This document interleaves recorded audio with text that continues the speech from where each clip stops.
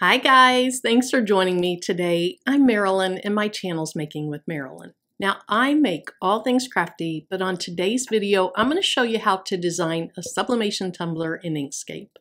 Now if you already know how to use some design software, you can still use these concepts in that, but I want to show you the images I got off of Creative Fabrica, how I pulled them all together, and the cute design that I ended up making. Now I know when I say Inkscape, people are tempted to leave because you don't want to learn a new software. But if you don't have a design software that you use, try it out. Watch some videos, follow along step by step, and pretty soon you're going to understand the basic concepts and making your own designs. All right, so let's go ahead and open up Inkscape. Now when it opens, this is how mine looks. And this is a 12 by 12 square. I have that as the default because I use Cricut a lot. So the first thing I need to do, because I'm going to print at 8.5 by 11, is I need to go to File, Document Properties, and then I'm going to select 8.5 by 11. Once I've done that, I just hit this red X and it's already changed.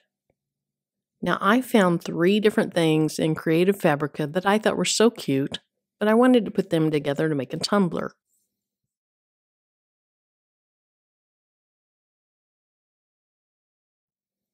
The first thing that I want to do is I want to bring over the background for my design, and this is just an animal print, so I drag it over and then I just say OK. I just stay with these default settings. Alright, so here it is, and you can see right here now it's 9.422 wide. I want to go ahead and change that to 9.4, and this is based on the measurements from my tumbler. I get a lot of questions about what size do you print out. Well, that really depends. All the tumblers I use are very similar, but the different brands are slightly different, so you do have to measure. So I wanted 9.4 for the width and 8.15 for the height.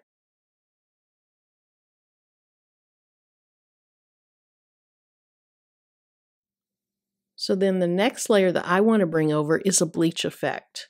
And this is a file that has a bunch of different ones. And I kind of played with these and I liked number 9. I'll show you something about it I don't like, but let's just drag it over first. All right, so here's what I don't like. You can see through this one. Some of the others are more solid. But here's what I can do to fix that. So with it selected, I can do Command-C for copy, Command-V for paste. And then I can just start moving these so they're not quite exactly on top of each other, but they're close. Then let's go ahead and do Command-V again. And that pasted a third one. Now this time, I want to go ahead and go to Object and flip horizontal because I want to kind of round this out. Let me show you. I didn't like how it was all just angled up. So I flipped it horizontal so I could kind of balance that out.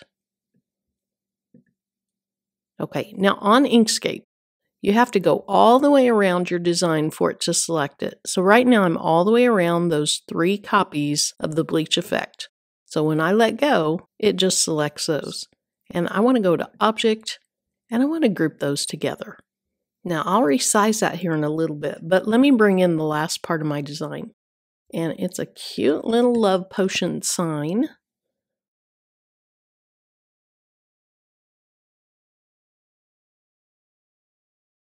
I'll drop it here and I'll say OK. And notice you can almost barely see it because it's white. Let's change that to black for now. All right, so with the proportions locked, I'm going to go ahead and make this smaller. Now that looks pretty good in height, but I want it to be narrower. So hopefully it doesn't make it look too bad.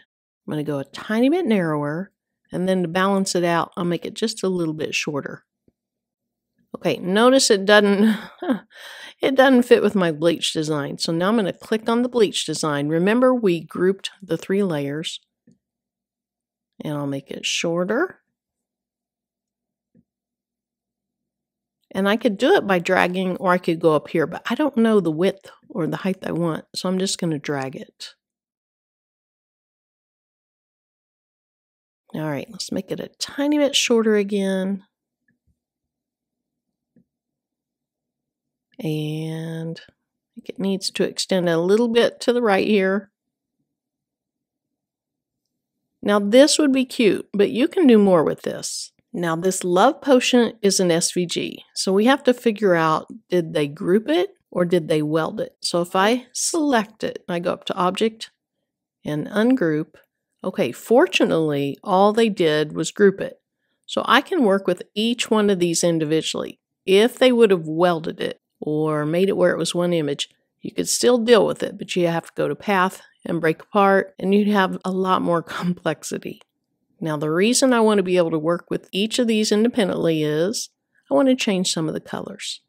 So I think I'll stay with black for the outline and black for the Cupid, but I want to change the word love to kind of a light pink.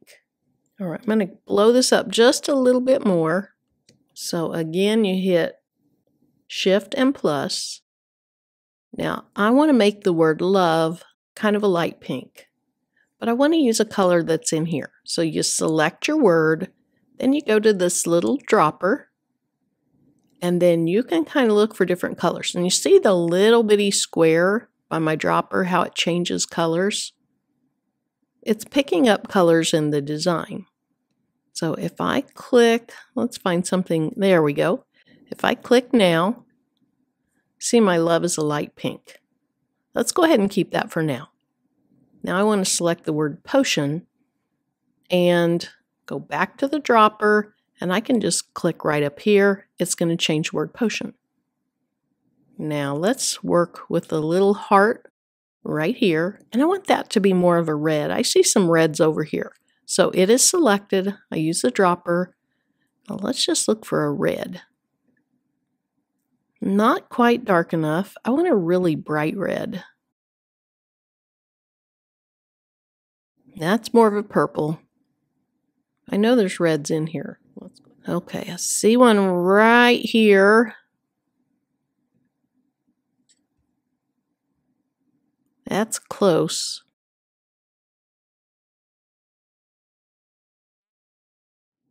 Now, I don't have to stay with colors in here. If I wanted to, look, I can swipe over here. I can look for the reds. And here's some pinky reds. Let's just go with this.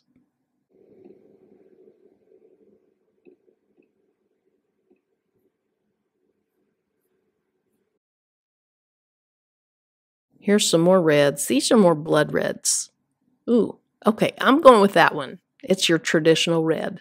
Now, I like that color, so I want to change all these little shapes to that. So I'm going to go to the Select tool, and I'm going to select this one, hold the Shift key down, and then select the other three.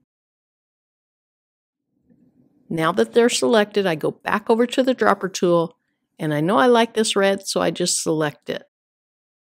All right, let's back out and see what it looks like. Now, I'm pretty happy with that. This love and the word potion, not quite happy with those yet. So let's select one of them, hit the dropper. Let's go look for a better color.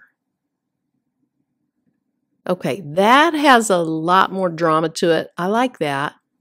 So now I need to go back to the Select tool, pick the word potion, the Dropper tool, and then I'll click right up here and it changed it as well.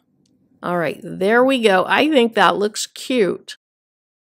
I want to go ahead and select everything that's within that sign. Now remember, you have to go all the way around an image to select it. So right now it should not select the white and it shouldn't select the animal print. So I'll let go and it didn't. Let's go ahead and group all that together.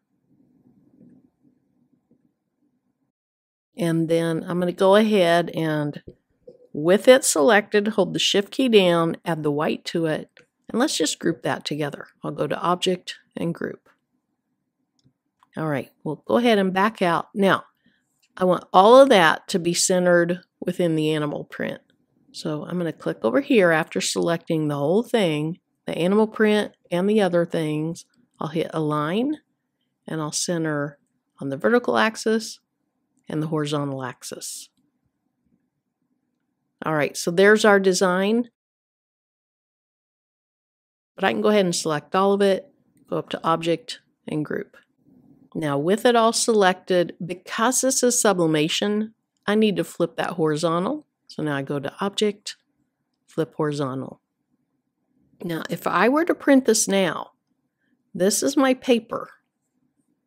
Anything you see within the borders of the paper would print, but this would get cut off. It's not going to fit like that. So now I have to go to Object and rotate it. Make sure it's within the borders of the paper. And I'm ready to print. So hopefully this has taught you just a little bit about Inkscape, how you can use it to really up your designs. And in part 2, I'm going to actually make this tumbler. So if you're interested in that as well, make sure you're subscribed, click that bell, and then select all notification. That way YouTube lets you know anytime I upload new content.